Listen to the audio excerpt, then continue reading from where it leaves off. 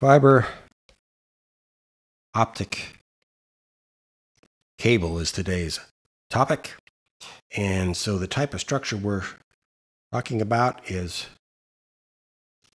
a dielectric cylinder with a coaxial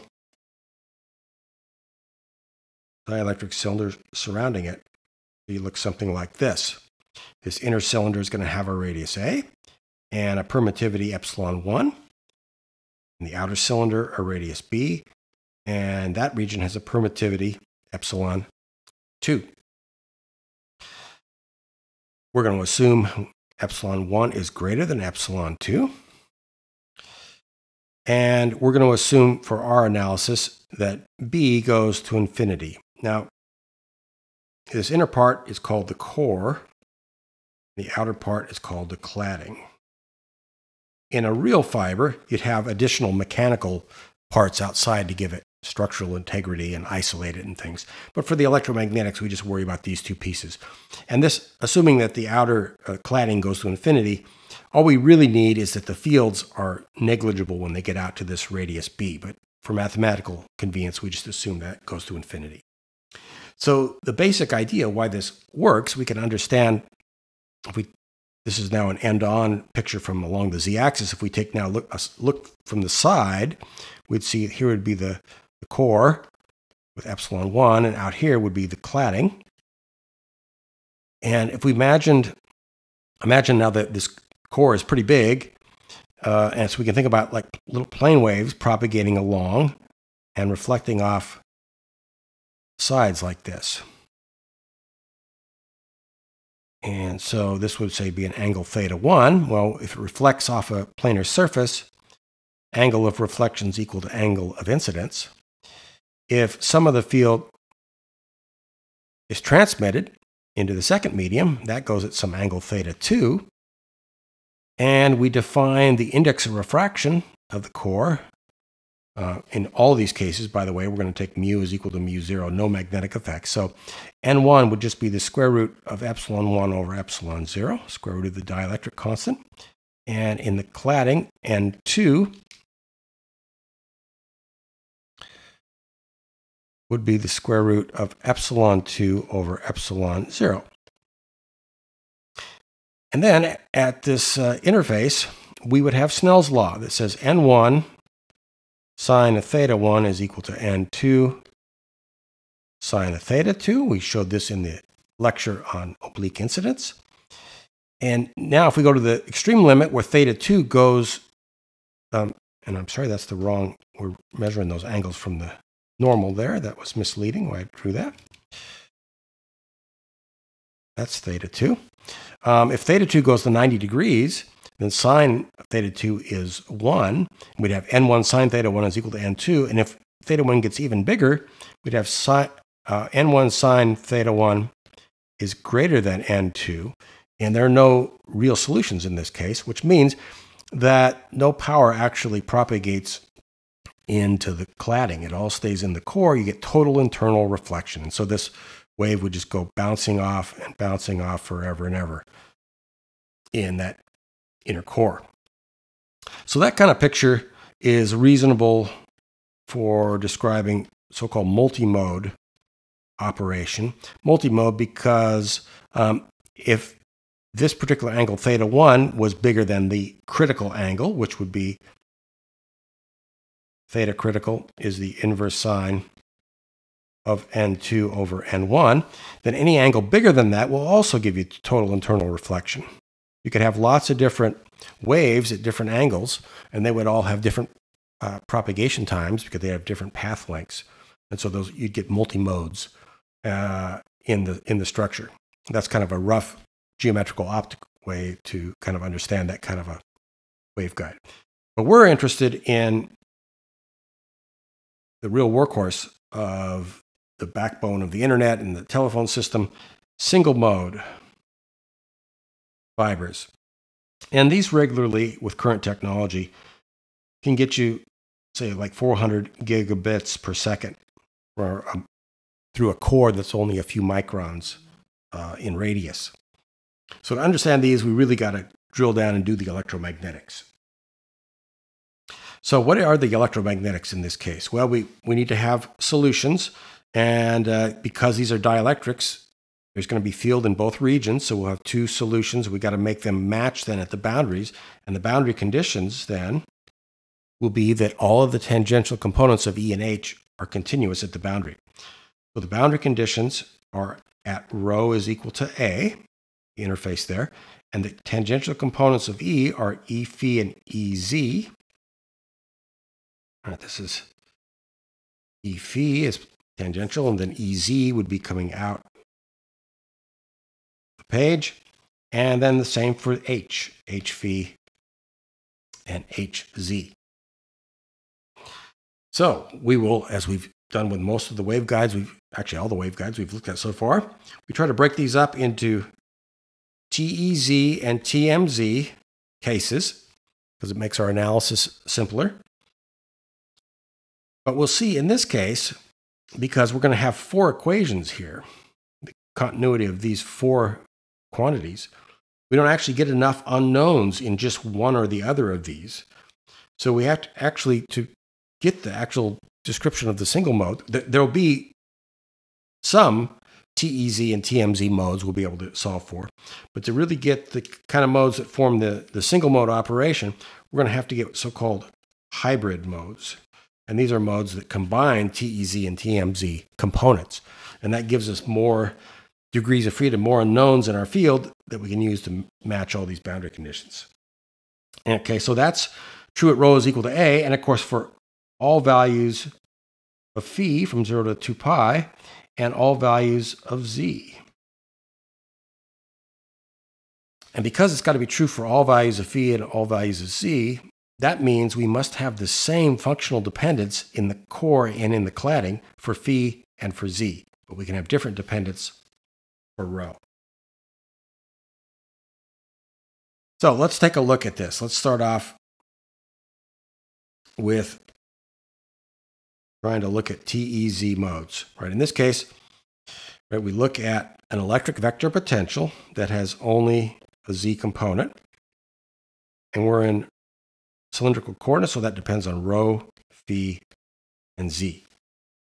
And we're going to have a form for the core and then another form for the cladding, and we need to think a little bit about the physical limitations.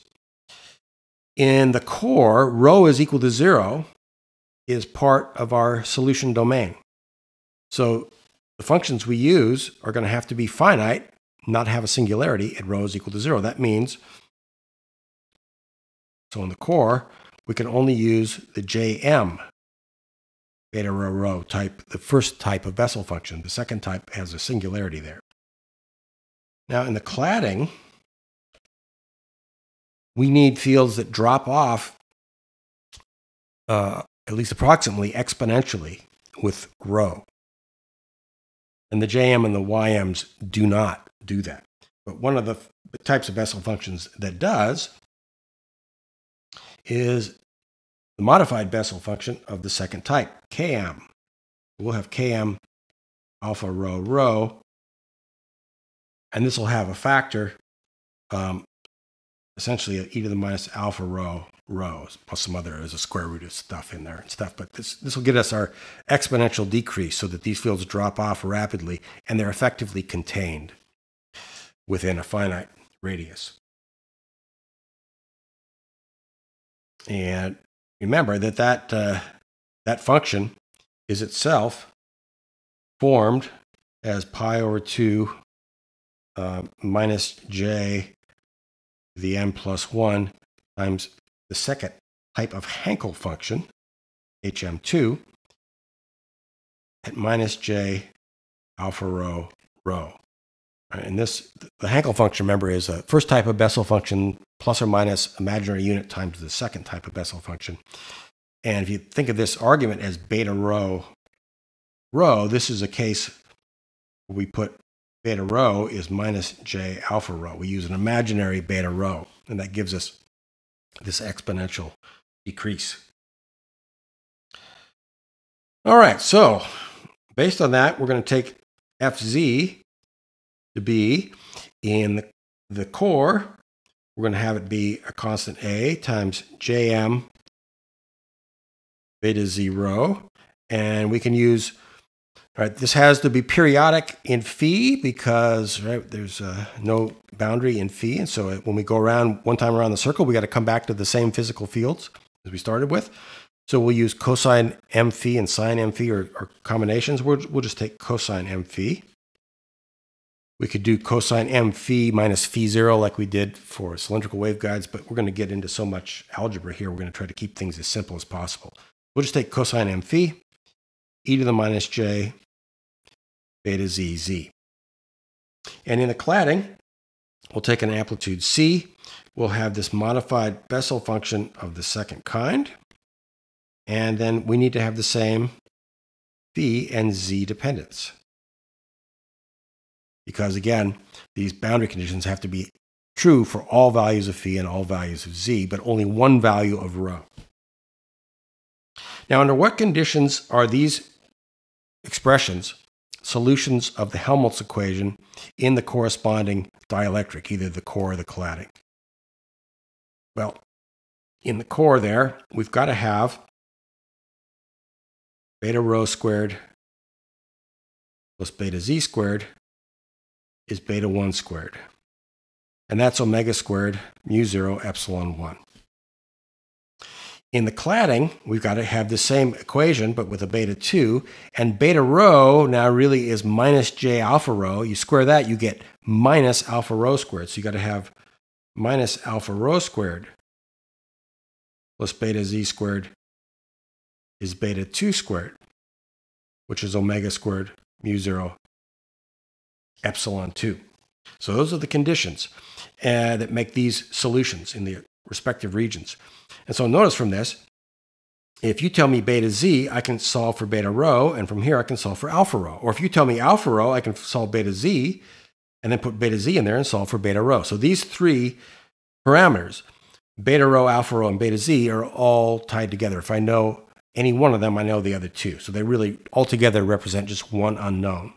So I've got that one unknown, and then I've got these two coefficients. So that would be three unknowns.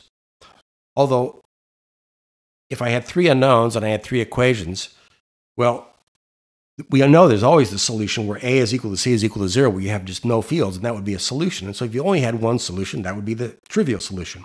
So we want non-trivial solutions. That means we want to be able to, for example, fix A as equal to 1 and then solve for C and beta z. So we really want to have a case where we have only two unknowns. Okay, so what will our unknowns look like? Well, what we got to do now is take these and then go through and apply the various differential operators that give us these four components, E phi, Ez, H phi, Hc, and we got to require that those be continuous at the boundary.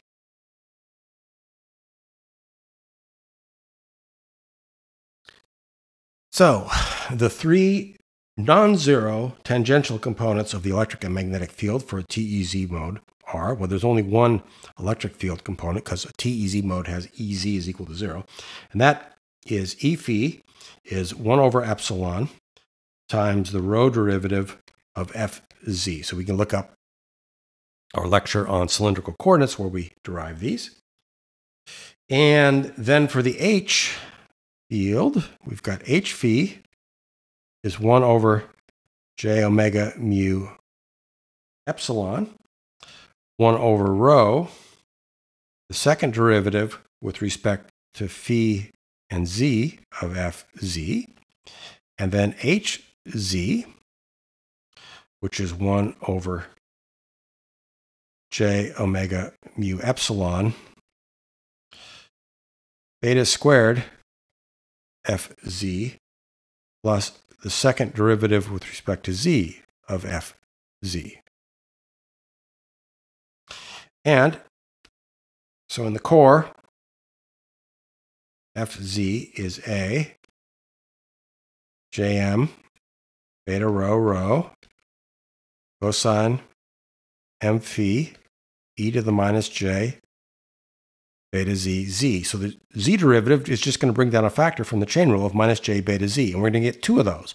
So this will be minus j beta z squared is minus beta z squared. So this, in fact, becomes beta squared minus beta z squared times Fz. All right, so what do we get in the core then, applying these operations to this function? We get E phi is A.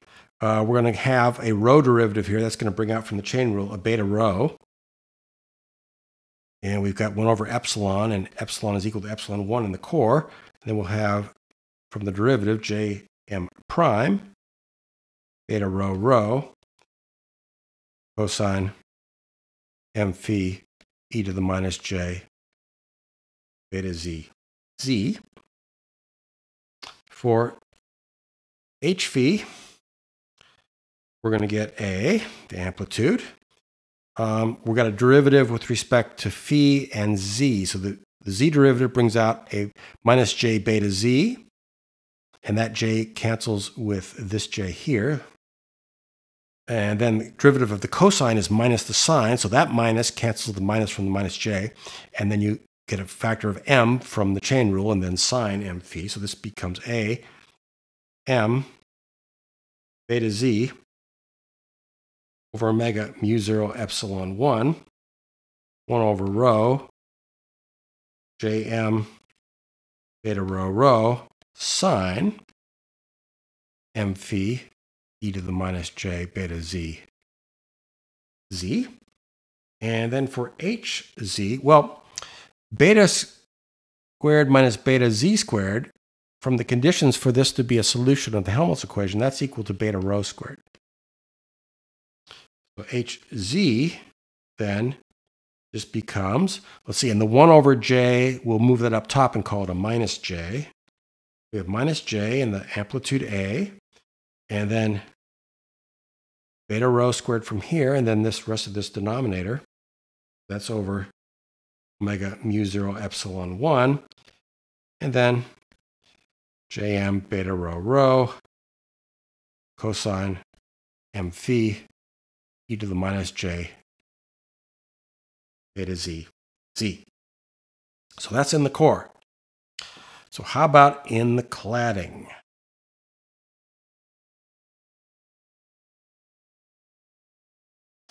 In the cladding, our Fz is C Km alpha rho rho cosine m phi e to the minus j beta zz. Right? Now, we're going to go through the exact same steps, just using those different functions. And then there's one subtlety here for the cladding. Beta squared minus beta z squared is still beta rho squared. But remember, beta rho squared is minus j alpha rho squared, minus j alpha rho. And so that whole quantity squared would be minus alpha rho squared. And so we just got to keep that in mind. So in the cladding, here's our functional form, and we find E phi is A, and we get from the derivative with respect to rho, that brings out a factor of alpha rho, and the dielectric permittivity is epsilon 2, and then we've got a derivative Km.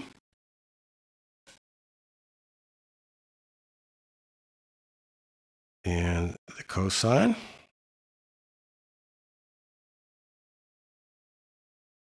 And that exponential term. H phi. That is 1 over j omega mu epsilon, 1 over rho, second derivative with respect to phi and z. So that'll be C. We've got the derivative of phi that gives us an m. The z derivative gives us a beta z. And omega mu 0 epsilon 2, 1 over rho, Km alpha rho rho. The derivative of the cosine gives us the sine. And we've got this exponential. And finally, Hz. So Hz is going to look very much like we had up here, except now we're going to have a minus alpha rho squared instead of a plus beta rho squared. So we'll get rid of that minus sign. And so that'll give us JC alpha rho squared over omega mu 0 epsilon 2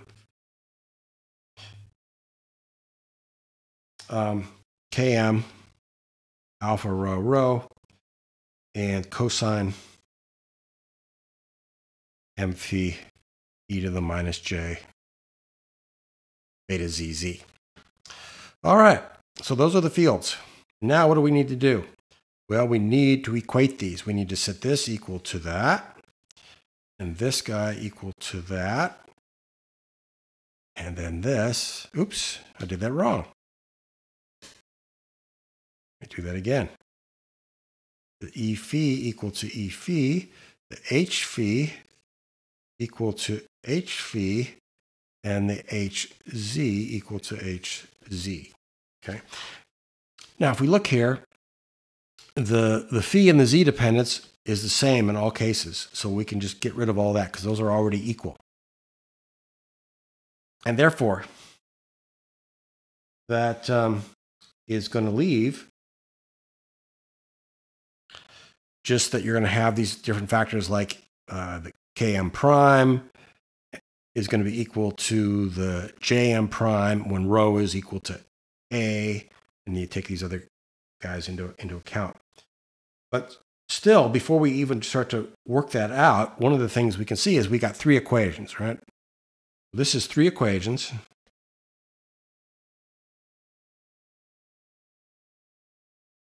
In three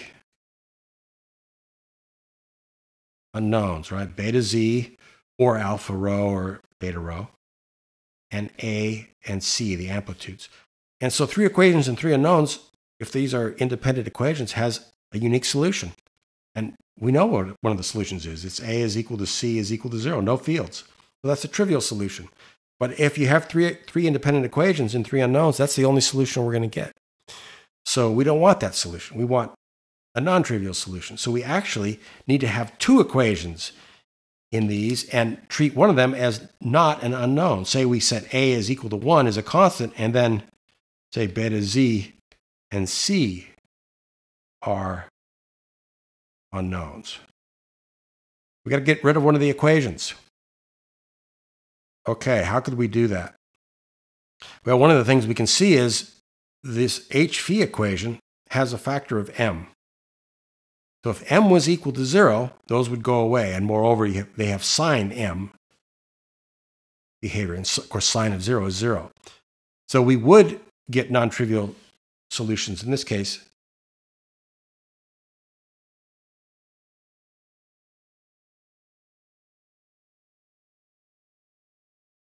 If m is equal to 0. We'll see that TMZ fields have the same limitation. So what does that mean if we take m is equal to 0? We go back up here to our functional form. It means cosine of 0 is 1. It means there's no phi dependence. The fields have to be uniform in phi.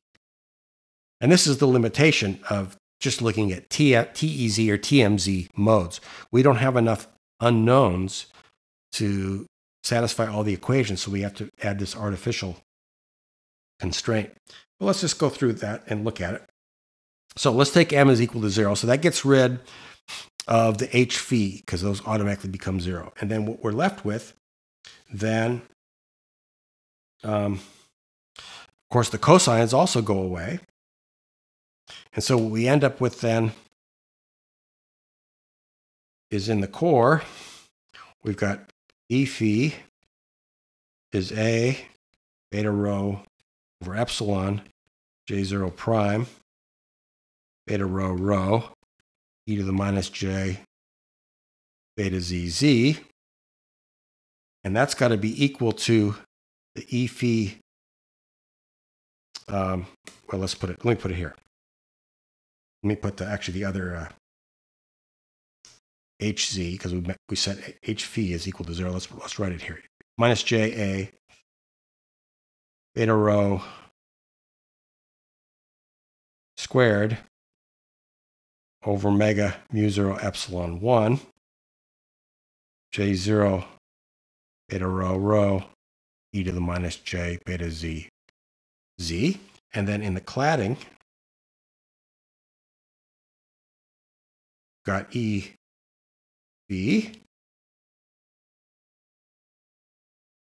is equal to C alpha rho over epsilon 2 K0 prime alpha rho e to the minus j beta z z, and H z is equal to JC alpha rho squared over omega mu 0 epsilon 2 K0 alpha rho e to the minus j beta z z. So those are the non-zero tangential field components. So now we have two equations in our two unknowns. And so this will work out. And by the way, notice in this case, if we had taken, instead of the cosine behavior for the FC, if we'd taken the sine, then all the fields would have gone away in this case. And of course, that would just mean we needed to rotate things so that would not be the case. Rotate with respect to our linear combination of cosine and sine, the phi 0 angle. Okay, so now these have to be equal. Now, of course, they have the same z dependence, so that drops out. And so we end up with these equations.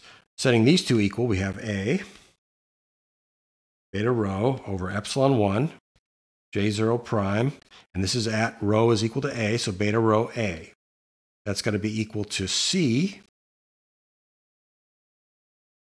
alpha rho over epsilon 2 K0 prime of alpha rho A. And then for the HZ, canceling common terms like like the J over omega mu 0, we end up with minus A beta rho squared over epsilon 1 J0 beta rho A is equal to C alpha rho squared over epsilon 2 K0 alpha rho A. So looking at that looks like two equations and two unknowns. They're linear equations in A and C, right? And so now we also can see now that those cannot be independent equations. Otherwise, they would have the trivial solution. A is equal to C is equal to 0. So that means they must be linearly dependent. That means they must just be multiples of one another. In other words, the ratio of these sides will be the same on the left and right. This is just a constant times that, and this is the same constant times that.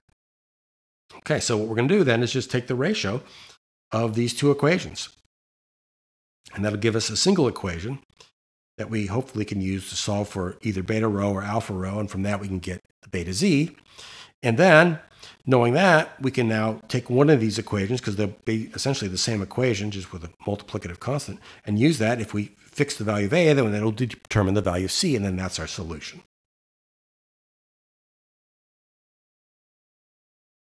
So we've got A beta rho over epsilon 1 J0 prime beta rho A is equal to C alpha rho over epsilon 2 K0 prime alpha rho A. And we're going to divide that by the left and right side of the second equation, minus A beta rho squared over epsilon 1 J0 beta rho A is equal to C alpha rho squared over epsilon 2 K0 alpha rho A. And it's convenient to define beta rho A as a dimensionless parameter U, beta rho A, and W will be alpha rho A. And then we take these ratios, the A's and the C's cancel, one of the alpha rhos and one of the beta rhos cancels, and the epsilons cancel. And what we end up with then is on the left, we will have J0 prime of u over,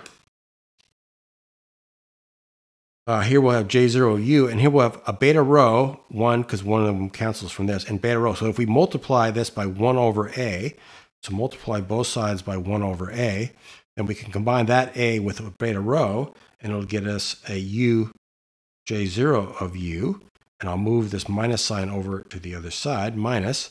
And over here, I'll have in the numerator K0 prime of w, that's the alpha rho a. And in the denominator, I'll have one alpha rho left. With the a will give me a w.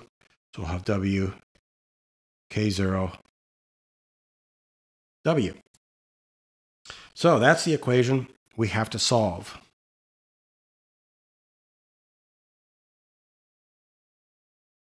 Say solve it for u, which means really solving for beta rho. Except now you've got a u and you've got a w. But they're related. They're not independent. Remember that beta z squared is beta 1 squared minus beta rho squared. And beta z squared is also beta 2 squared plus alpha rho squared. And so the equality of these two we can write as beta rho squared plus alpha rho squared. So move this guy over to this side and then put that guy on the other side is equal to beta 1 squared minus beta 2 squared, which is what? Which is omega squared mu 0 epsilon 1 minus epsilon 2. And because epsilon 1 is greater than epsilon 2, this is a positive quantity there. And so this leads us to define the normalized frequency, V, which is going to be equal to, well, because I want this beta rho and alpha rho, I want to convert it to u and w. Let's multiply this whole thing everywhere by a squared. So then you bring that in, and you get a squared beta rho squared would be u squared, and then this guy would be w squared. And this guy would then have a factor of a. And we're going to take the square root of this and define that to be the normalized frequency. V is going to be a times the square root beta 1 squared minus beta 2 squared, which is going to be equal to omega times the square root, well, omega times a times the square root of mu 0 epsilon 1 minus epsilon 2. So it's proportional to the frequency, and it's a dimensionless quantity. We call it the normalized frequency. And so with that, this expression, or down here, likewise, this right side is v squared. When you multiply a squared here, you're going to get u squared plus w squared. So you get u squared plus w squared is equal to v squared. And from that, you can solve for w is the square root of v squared minus u squared. So here's what we can do. We can take this is w as a function of u, plug it in to this w here, and now we have a single equation in u, and we could solve that. Now we're not going to do that because this mode is not a terrible amount of interest to us, but let's just go through and see what the cutoff frequency will be. If you look at J0 and J0 prime, J0 of x is greater than 0 for 0 less than or equal to x less than its first 0, which is at 2.4048. And in that same region, J0 prime is less than 0. But K0 of x is greater than 0 for all x. And K0 prime is less than 0 for all x. That means the right side, because w is positive, so this guy is negative, that's positive, and then so that whole thing is negative, but then there's another negative there. So this whole right side is always positive. But we can only have a solution if the left side is positive. But we just said here, for x between 0 and 2.4048, this denominator is positive, but the numerator is negative. So it's only when we go past the first 0 of J0, right? So we can only solve if u is greater than 2.4048. But look here, u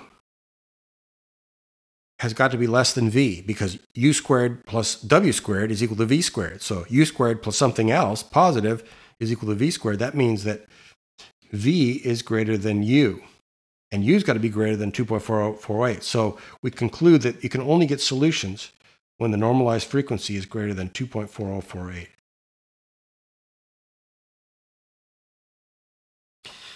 And so if there are any other modes that can propagate at lower frequencies, then we really wouldn't be very interested. If we're looking at the single mode propagation characteristics, we wouldn't be interested in this mode. And if we go through, and we do this in detail in the PDF notes, for the TMZ case, we get, by very similar calculations, that we have to limit ourselves to m is equal to 0, and we get the same limit on the cutoff frequency. In fact, we get this exact same equation, just with a ratio, a product of epsilon 2 over epsilon 1 added in, and that's a positive factor. So it doesn't change this whole argument about the signs. So we also get this same limit. So the TE and TMZ modes have these cutoffs at 2.4048. Cannot have any of those modes propagating for a frequency that's less than that. So we're not really interested in that. We're going to try to look at so-called hybrid modes that combine TEZ and TMZ that can maybe take us down to lower frequencies.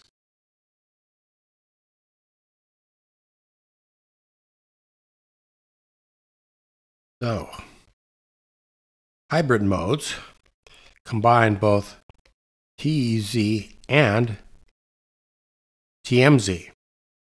That means we have both an electric vector potential, which has a Z component,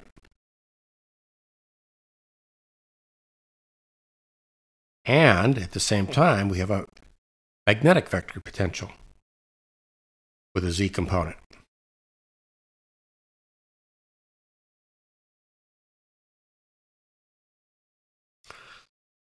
Now, this is going to give us more unknowns, and that's going to give us more degrees of freedom to match the boundary conditions for the 4 tangential components, E, phi, EZ, H phi, and HZ.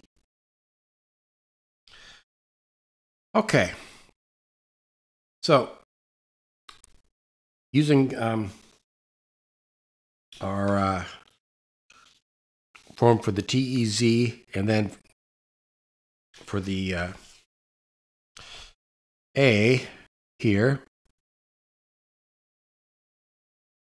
we take the same kind of solution. We'll use B for the coefficient there, and it'll be Jm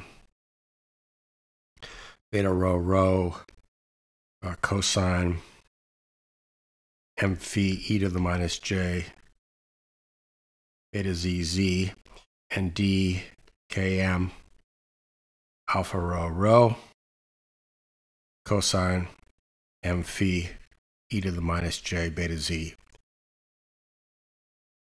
z. And we calculate what the fields would be for those, that E phi, EZ, H phi, HZ, and combine them with the TEZ fields. And we have to do a rotation of the TEZ fields to swap the sines and the cosines so that they match up, have the same phi dependence with the TMZ case here. Or we could alternately use the sine here, and these are the signs over there in the vector potential. And this is what we get. So we're just without going through those steps that are detailed in the PDF notes. Here's what we end up with. For E phi, we get total field, which has contributions from both of these parts. A beta rho over epsilon 1, Jm prime beta rho rho,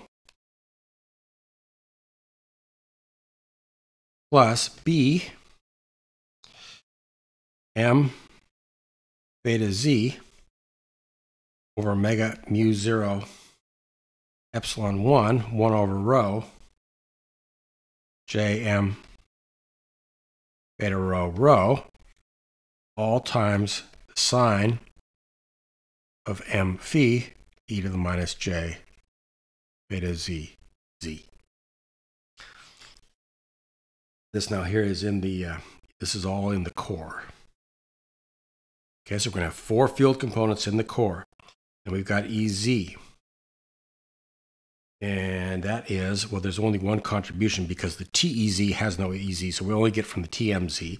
So that's minus J B beta rho squared over omega mu 0 epsilon 1 Jm beta rho rho cosine m phi z dependence, and h phi, we get 2 contributions, minus a m beta z over omega mu 0 epsilon 1 over rho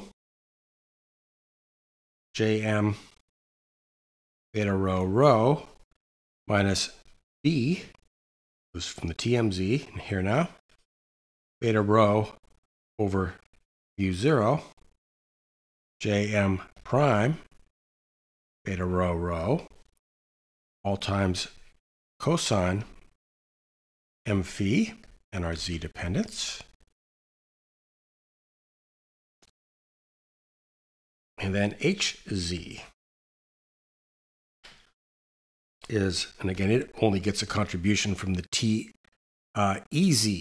component because the TMZ has no HZ. So minus J beta rho squared over omega mu 0 epsilon 1 Jm beta rho rho sine m phi e to the minus j beta zz. So because this is a combination of both TEZ and TMZ, this is the most general field that has sinusoidal dependence on phi of the form cosine m phi and sine m phi.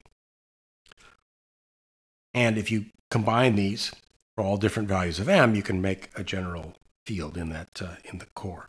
So in the cladding, we likewise have 4 expressions, but they involve the Km functions. So let's write those down because this gives us our equations. So in the cladding, we've got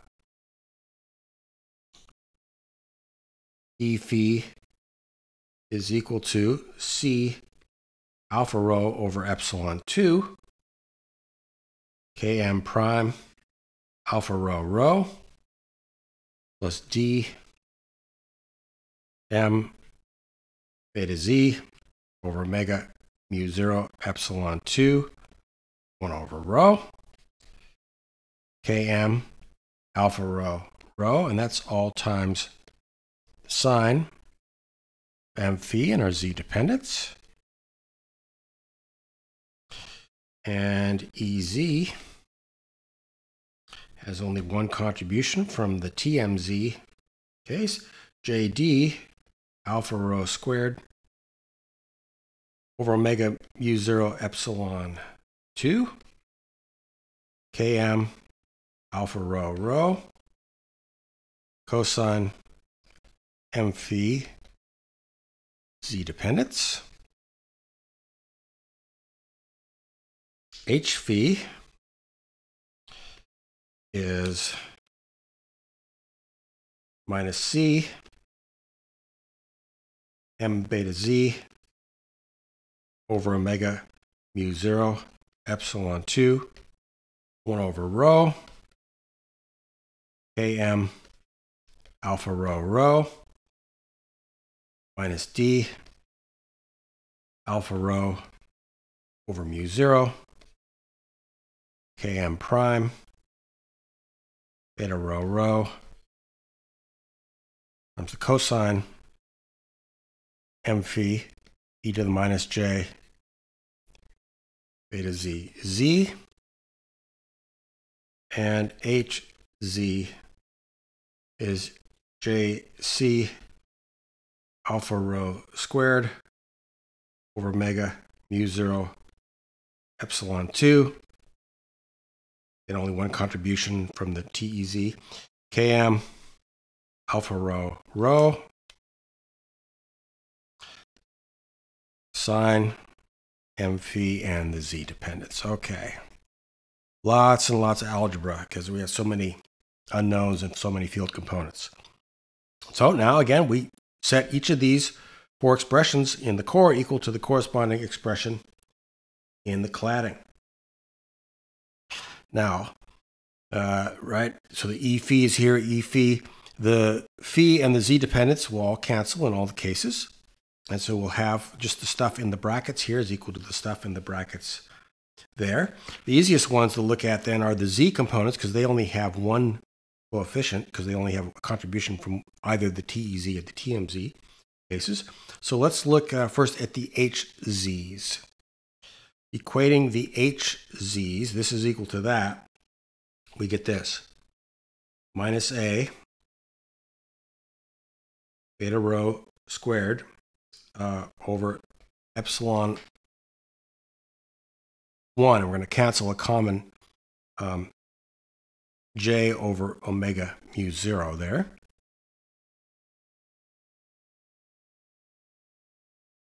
Oops. That's times Jm, and this is at, of course, rho is equal to A, so Jm beta rho A. And that's got to be equal down here. We've got C alpha rho squared over epsilon 2 km alpha rho A.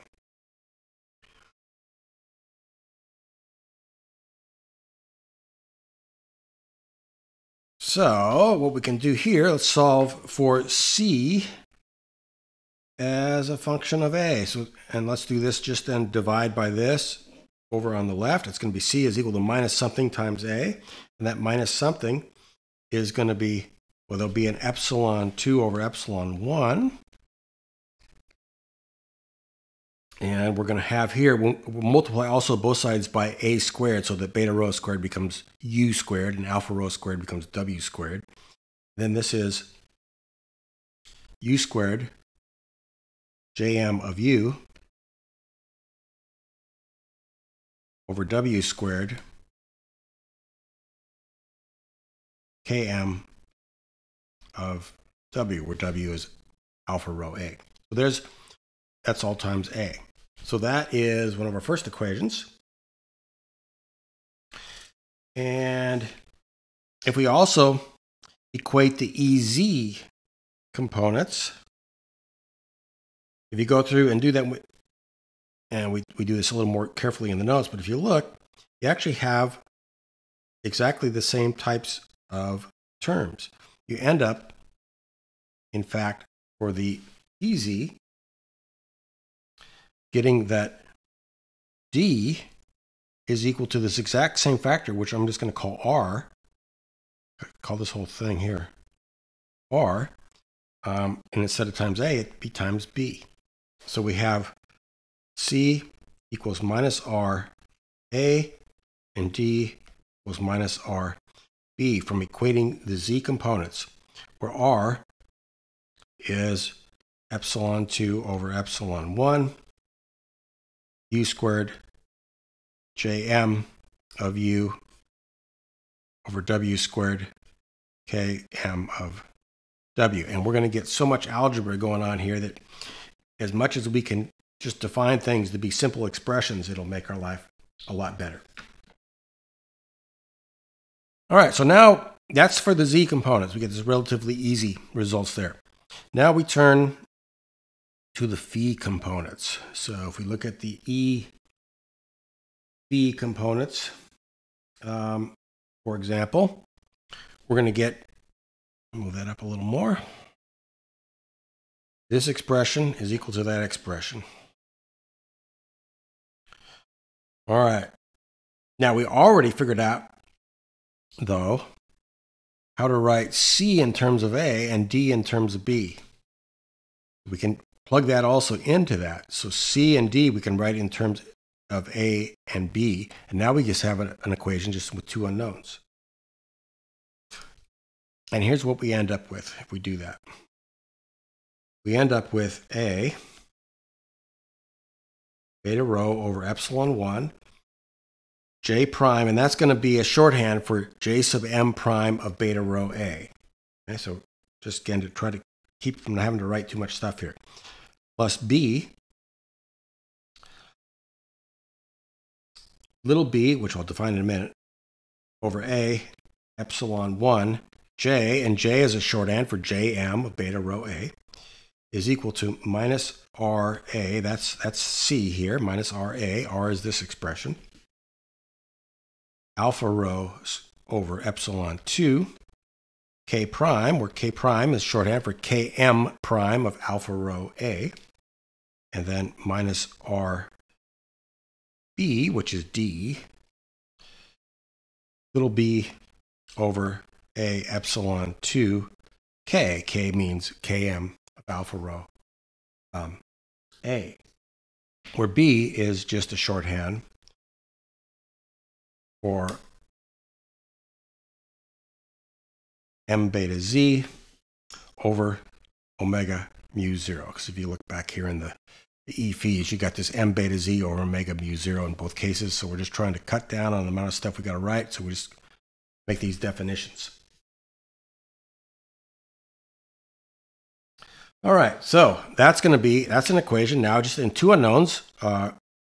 Well, really three unknowns, but two explicit unknowns, A and B, and then also it's implicitly the unknown, either U or W or beta Z. All right, so we're going to combine the A terms and the B terms. So what do we get in that case?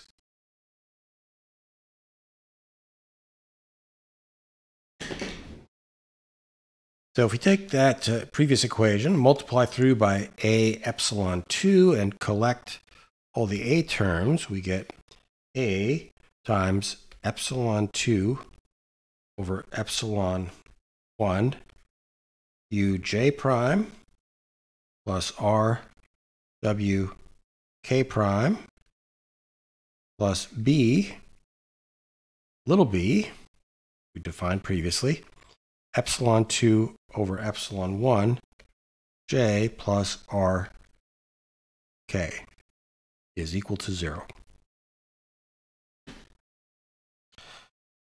Now, if we go through and do those exact same steps by equating the H phi components, we get very similar expressions. Not exactly equal, but similar steps. We get this.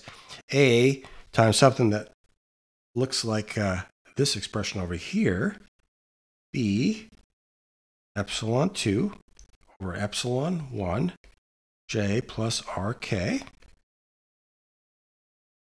plus B times something that looks kind of like this, but not exactly. Epsilon 2 over mu 0 times the quantity uj prime plus r w k, and that's equal to 0.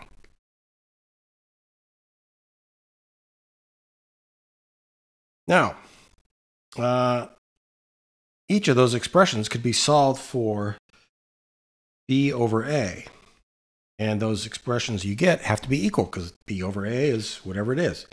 So let's see, from the first equation, you move one guy to the other side. move this to the other side, divide by a, and then divide by this coefficient, you'd have a minus sign, so you get minus epsilon 2 over epsilon 1. That's this term over here. Uj prime plus rwk over this term,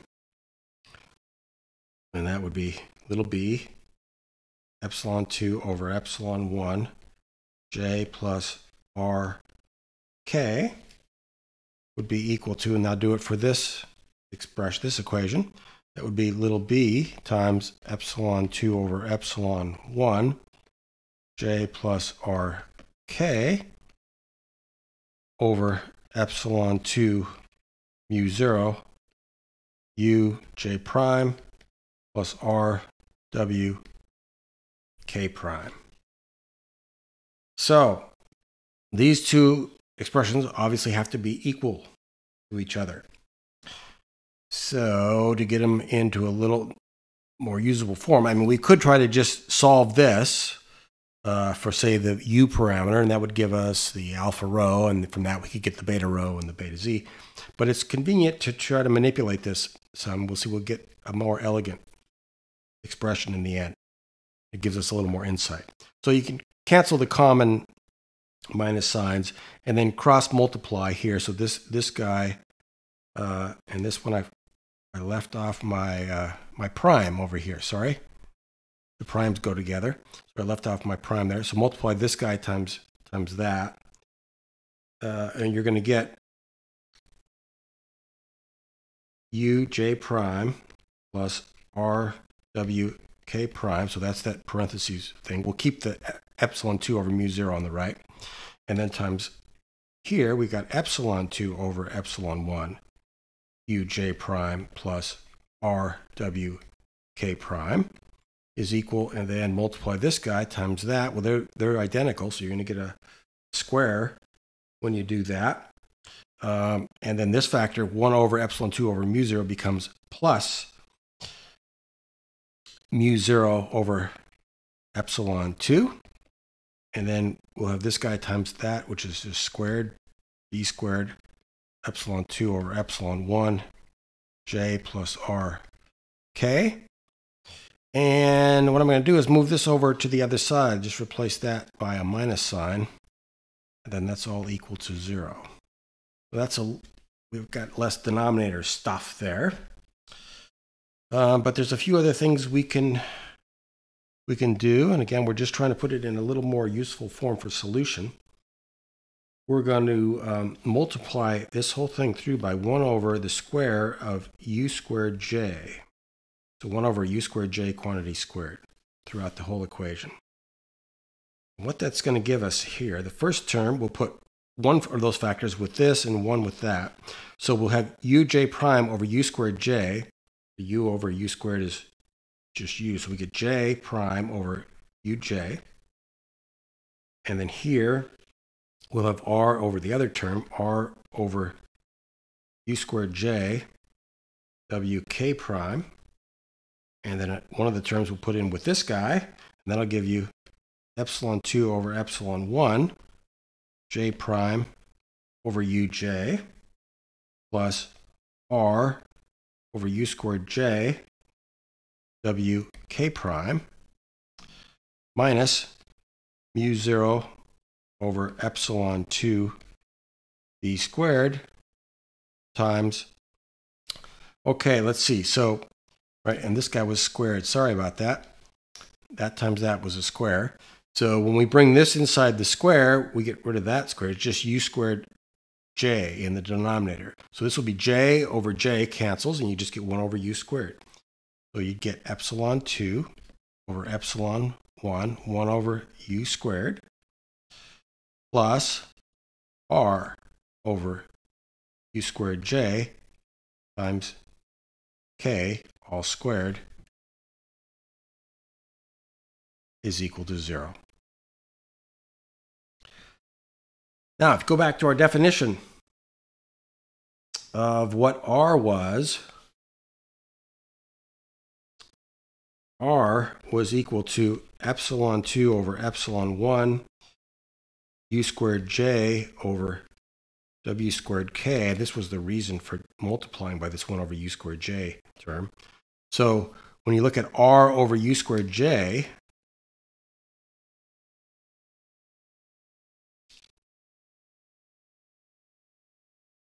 R over u squared j is epsilon 2 over epsilon 1, 1 over w squared k. So let's see, what do we get here? Well, we get j prime over uj plus R over u squared j is epsilon 2 over epsilon 1, 1 over w squared k. So one of those w's cancels. That leaves k prime over wk. And then here in this term,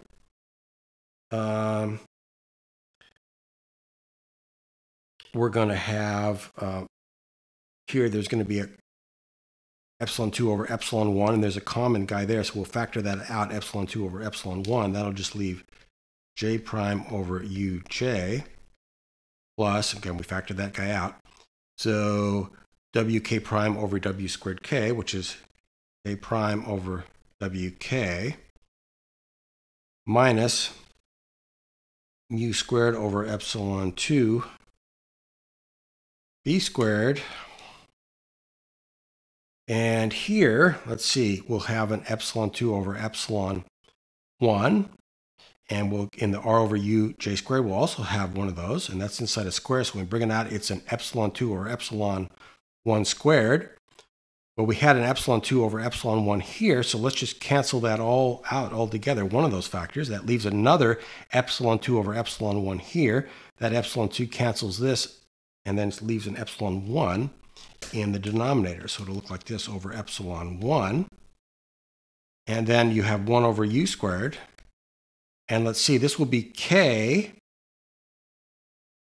over w squared k. Well, that's just 1 over w squared. Okay, that's a simplification. We're getting the j's into this one type of factor and the k's into another type of factor.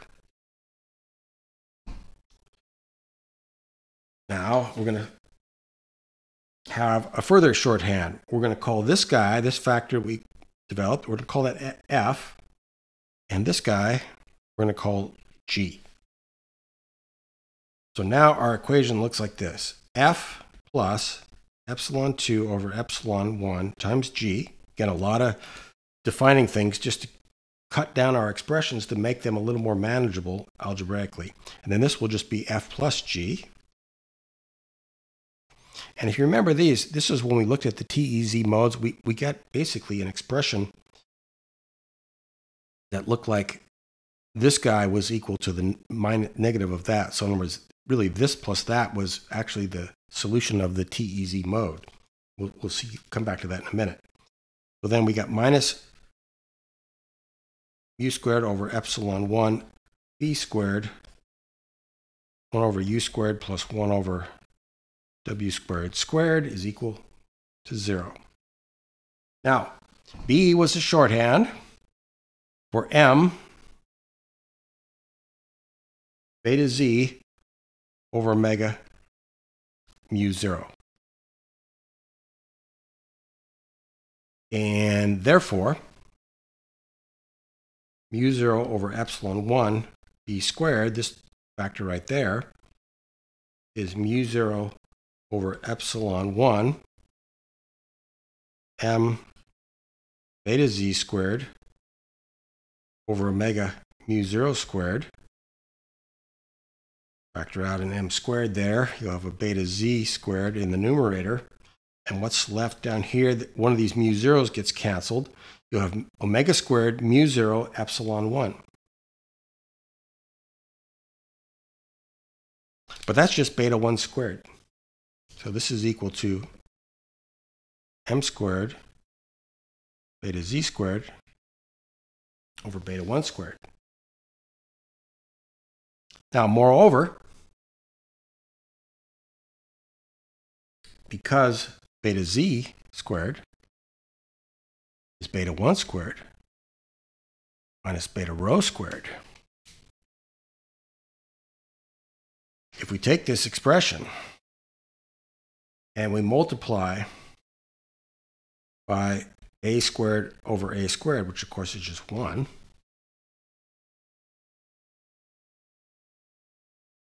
oops, then what we get is that mu squared over epsilon 1 b squared is, so multiply through by that over here, and we're going to get b1 squared a squared on the bottom. Up top, we're going to get beta z squared times a squared, but we're going to write that as beta 1a squared minus beta rho a squared. So that's going to look like m squared beta 1a squared minus beta rho a, but that's u, so u squared over beta 1a squared. And now that can be written as, right, this guy over, I'm sorry, this was squared. This guy over itself is just 1. It's 1 minus u squared over beta 1a squared. Now, another step. Remember that v squared is a squared times beta 1 squared minus beta 2 squared. And so from that, we can write that beta 1a squared is equal to v squared plus beta 2a quantity squared. Just turn that around there. But we could also write that as v squared plus epsilon 2 over epsilon 1 beta 1a squared. Because beta 1 squared is omega squared mu 0 epsilon 1, and beta 2 squared is the same thing with epsilon 1 replaced by epsilon 2. So that's just a different way to write that. Okay, and then the point of that is now we have beta 1a squared here and a beta 1a squared, and we can solve for beta 1a squared. And this is what we get, because that's this guy hanging out here. So we can now get beta 1a squared in terms of v. And here's what we get. You solve that. You get beta 1a squared is equal to v squared times epsilon 1 over epsilon 1 minus epsilon 2. Just move this guy over, divide by that coefficient, and this is what it looks like. Multiply through. Yeah, so subtract this guy, and so that would be 1 minus epsilon 2 over epsilon 1, which can be written as the inverse of that. And there's what you get. Okay, so finally, all of that's going to allow us to express this guy in putting this guy in for the beta 1a squared there. And this is what we're going to end up with.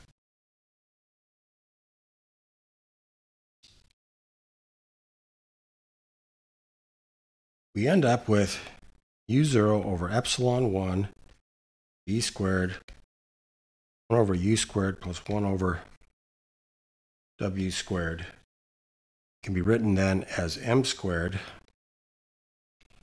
1 minus epsilon 1 minus epsilon 2 over epsilon 1 u squared over v squared times 1 over u squared plus 1 over w squared quantity squared. Now we're going to define that to be m squared times h squared. Everything in brackets there we're going to call as h squared. And with that definition, our equation now looks like this. Again, we're just putting a lot of stuff into symbols to try to simplify the overall high-level expression. F plus epsilon 2 over epsilon 1 times g. Right, that's that j prime over uj, etc. times f plus g minus this thing, which is we're calling m squared h squared, is equal to 0. So m equals 0.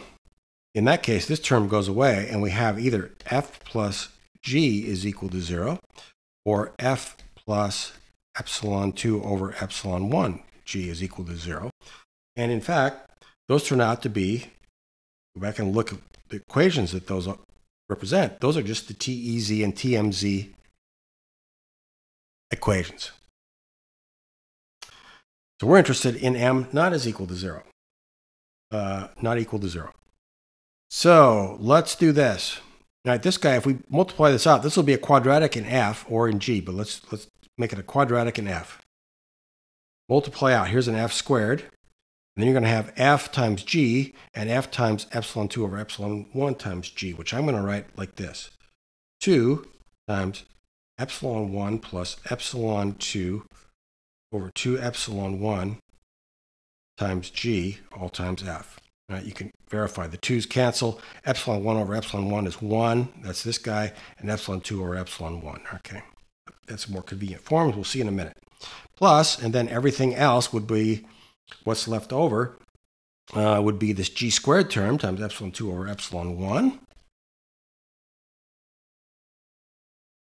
And then minus m squared h squared. Okay, so that's a quadratic now in that function f. And it has two solutions. And those solutions are f is equal to minus this thing in parentheses, epsilon 1 plus epsilon 2 over 2 epsilon 1 times g, plus or minus the square root of that thing squared, epsilon 1 plus epsilon 2, 2 epsilon 1 g, quantity squared, minus this expression.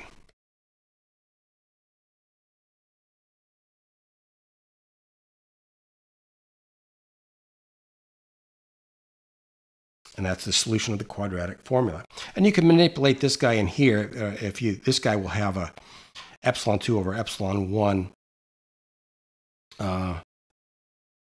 factor, and you can manipulate that a little bit just to get a slightly simpler expression. You got a minus m squared h, and then this can be written as plus epsilon 1 minus epsilon 2 over 2 epsilon 1 squared times g squared. All right. So if you look at this, in the case m is equal to 0, so this guy goes away. So notice this here will combine, and you can see that the plus, and this is m is equal to 0, the plus gives you the TMZ mode, which has an EZ but no HZ. The minus sign gives you the TEZ mode, which has an HZ but no EZ. So based on that, we in general, when you have m not equal to 0, plus sign we denote as an EH mode. And the minus sign we denote as an HE mode. That's just a common way to describe this. And so here's what we do.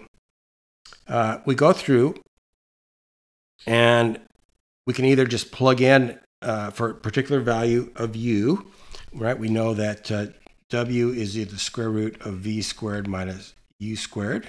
So we can get the v's, and that allows us to calculate the f's and the g's, and then also the h. And we can just then go and see for that particular value of u, do we get one of these solutions? Or another way to do it graphically is plot this guy versus u, and then plot these two solutions versus u. So let's take a look at that. So here's an example. For m is equal to 1, we have these two solutions. And so what we can do is plot f of u, right? And that's J of u over, J prime of u over u, J of u. And so just plot that. That's the solid thick green curve. And then these two solutions, the plus and the minus ones, form the EH and the HE solution. So here's the EH solution and the HE solution. And if we get an intersection between F of U and either of those, then that would be a solution of the entire set of equations. So we see that we do indeed. We don't get an EH solution, but we do get an HE solution. And because this is m is equal to 1, and this is the first 0, right? We might have more zeros out here to the right. This would be called the HE11 mode. And this turns out to be the lowest frequency mode. This is below the 2.4, etc., cutoff frequency of the TEZ and TMZ modes. And if you go through and do this for other values of m, you'll see that none of those have such low frequency. So this would be then the single mode that at this frequency here, this would be a case where V is equal to 2. We go from U from 0 to V. This would be then the solution. You can work it out, use about 1.53. So that fixes your beta rho. From that, you can get your beta Z and your alpha rho. And now you got everything you need to set up all your equations. You can fix one of the coefficients, like A set equal to 1, say, and then those equations will tell you the B, C, and D values. And now you've got all your field components. Right? If you change the frequency, then you'd have to recalculate this solution. But that is the way you would determine, right? It goes with a lot of algebra, but once you've got it set up, now you've got a thing you can easily program and find this solution for the single mode operation of the single mode fiber optic cable.